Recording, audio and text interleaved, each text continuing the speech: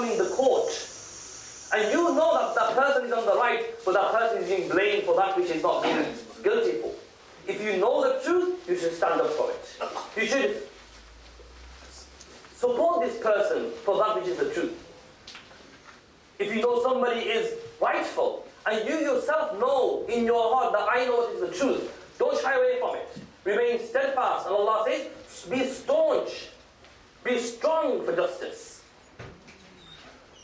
Even though it may be against yourselves. Here Allah subhanahu wa ta'ala again mentions some of these conditions. Not just when it's alright for you that you stand up for justice. Even when you know that it will have a diverse effect on me, it may have a bad effect on me as a human being, yet again stand up for the truth. People, especially the media, always use Islamic context, Islamic Sharia law or Sharia context and acronyms as blown out of proportion. For example, when the word jihad is mentioned, people's eyes go wide open. Because the way the media has flavored the word jihad has become a very political correctness word. But rather, the Prophet ﷺ says, the greatest jihad, the greatest sacrifice a person can do is to stand up against a tyrant ruler. So if you are standing up in front of a ruler who is a tyrant, who is unjust, then to stand up in front of that ruler and to speak the truth, there cannot be a bigger sacrifice than this sacrifice. And here the Prophet ﷺ terms this sacrifice as jihad. A sacrifice that you will stand up in front of the king, in front of the emperor, in front of the ruler, in front of the government, when you yourself know that by saying the truth, it may have an adverse effect on you. Allah says, stand up for the truth. Be staunch for justice. Allah subhanahu wa ta'ala carries on to say that even if that person be a rich man, or that person may be a poor person, don't make a difference. Don't say because this person is rich, if I know something which is the truth, and I don't say it, because if I say this truth, it might get that rich person into trouble. Allah says, don't differentiate. Say the truth. Be upright. If you know a rich man is doing injustice to his wife and his children, and you are aware of it, then it is a moral responsibility of a Muslim. That if he is aware of this injustice, then he stands up to this rich person and says to this person that fear Allah regarding your family. Be just to your family. In a similar way, if a person is poor, Allah subhanahu wa ta'ala says there is no difference. If a person is poor, me and you see some injustice, we see something is wrong, we should stand up for the truth. Regardless of what it may be. And Allah says again and say, Allah mentions quite vividly in the Quran, وَلَوْ عَلَىٰ أَنفُسِكُمْ. Even though it may not be in your favor, still stand up for the truth. And we find many times, all of us are involved, that we will only stand up for the truth when it suits me and you. Whenever it's comfortable for me and you, only in that situation will we stand up for the truth. If we see a friend who is doing something wrong, if we know a friend who is quite clearly doing injustice or doing something wrong against another person, we tend to remain silent because he is our friend. That cannot be a friend, because tomorrow on the day of judgment, Allah subhanahu wa ta'ala, of course, will bring that person who is doing the injustice, doing the unfairness upon another person to account, and you as well as a Muslim. Because why? You, knowing what is right, remain silent. Allah subhanahu wa ta'ala carries on in the same ayah to mention, وَلَا تَتَّبِعُوا الْهَوَىٰ أَنْ تَعْدِلُوا. That don't follow your desires. Don't follow what your heart tells you. Because if you do that, then you'll go astray. That, what I mentioned at the beginning, that a Muslim is along this path, this road that is taking him to Jannah. And there's so many things that are pulling him off this road. And if you follow your ego, your nafs, then you will fall off this path. And be very, very difficult to reach your final destination in Jannah. And if a person knows the truth, and he follows his desire to hide the truth, a person knows that his fellow Muslim brother or his fellow sister is right, but he remains silent. He zips his mouth and remains silent. And the result becomes that this person is wrongly accused of something. Then on the day of judgment, me and you will be responsible for the same thing as well. And as I say, it's very, very evident. We live in a society where everybody thinks about themselves all the time. Me, myself, me, myself, me, myself.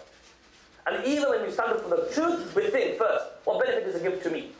But for a Muslim, the mentality should be, if my Muslim brother or my Muslim sister are going through an unjust situation, then I as a Muslim have a responsibility towards them. Allah subhanahu wa ta'ala also mentions in another part of the Holy Quran, وَتَعَاوَنُوا عَلَى الْبِرِّ وَالتَّقْوَى وَلَا تَعَاوَنُوا عَلَى الْإِثْمِ وَالْعُدْوَانِ. That support one another for that which is righteous and that which is God-fearing, and assist one another in refraining from those things that which is away from the teachings of Allah and which leads to sin. And again, we have a responsibility. Many a times, I myself fall into situations that, I'll give you an example of marriage. A lot of the times cases come where a husband and wife are going through a dark moment, disagreements, families are involved. And at times, the husband's side is aware that the husband is at fault. But because he's one of them, because he's one of the family members, the person remains silent. The person doesn't stand up for the truth. And what that results to is friction, family disagreements. But the reality is that even though that person may be one of us, he may be my brother, he may be my son, he may be my relative, but if we find somebody to be on the wrong, we have a moral responsibility to ensure that we assist them. Allah says, help them for that which is good. In many parts of the Holy Quran, if you open the Holy Quran, you will find Surah Nisa, Surah Ma'idah, in many parts of the Holy Quran, Allah, again and again, Allah doesn't use the word terminology. Allah doesn't say, Ya ayyuhan nas, or people, or mankind. He's not talking to everybody. Allah says, Ya ayyuhal ladina aman. These are the words Allah uses. O you who believe. All those people who believe in the one Allah, and all you people who believe in the final messenger Muhammad Rasulullah sallallahu alayhi wa sallam, qumu anfusakum. So Allah says, Ya ayyuhal ladina amanu, qumu qawwamina bil qist. Allah says, be staunch for that which is the truth. Be staunch for justice. And we see it today. Not just in family situations, not just in social situations, even around the world. We see Muslims are going through very difficult times. Muslim countries, Muslim areas, Muslim surroundings go through very difficult scenarios. We see oppression right in front of our eyes. But the first people that support that oppression are the Muslims. Which should not be the case. When we see oppression, we should stand up for that which is just. Even though that oppression, and by standing up for that oppression, we might find it difficult for ourselves. But we should not shy away. We should stand up for that which is just. Allah subhanahu wa ta'ala's messenger sallallahu alayhi wa sallam mentions in one of his sayings that لا يؤمن أحدكم حتى يحب لنفسه حتى يحب لأخيه ما يحب لنفسه. That none of you can be a true believer, a true mu'min. None of you can stand up on the day of judgment in front of Allah Azza wa Jal as a true Muslim until he does not love for his brother that which he loves for himself. If I was in a dilemma, standing in front of a judge in a court, and I know that my fellow brother here knows that what the truth is, but yet again he does not stand up for me and does not support my cause, then I will feel very hurt. If I know a close friend of mine knows the truth, but I am being blamed for something which I am not guilty for, but this person, for his own back, for his own gains, does not stand up and support me, I as a human being, all of us sitting here today, if we were in that dilemma, that situation, we will feel very hurt. We will feel either that brother, that friend, that close relation has stabbed us on the back.